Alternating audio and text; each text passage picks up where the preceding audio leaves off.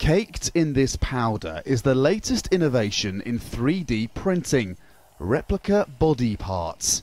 Designs are based on CT scans of people, which are coloured within a computer to create a file to send to a 3D printer. It builds a block of powder in thousands of incremental sweeps.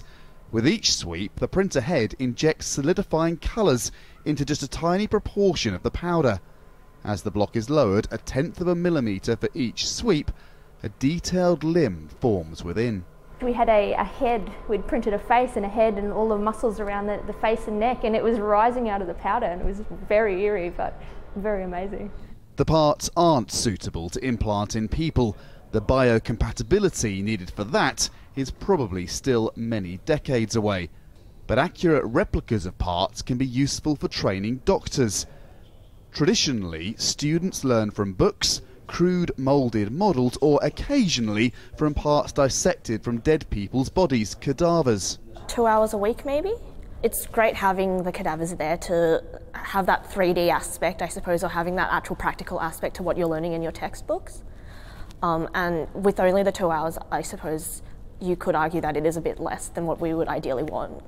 Cadavers are rare and expensive, and in some cultures they're taboo. There are some cultures and religions which frown upon the dissection or interference with a dead body, and I would like to think that the parts of the world where there are issues of teaching medical students with cadavers, that this could fill a unique niche. The accuracy of these models is what makes them special. Moulded models can't get close. In time, the ambition is for fully dissectable printed body parts. So far, there hasn't been a complete body printed. There isn't yet a machine big enough to do it.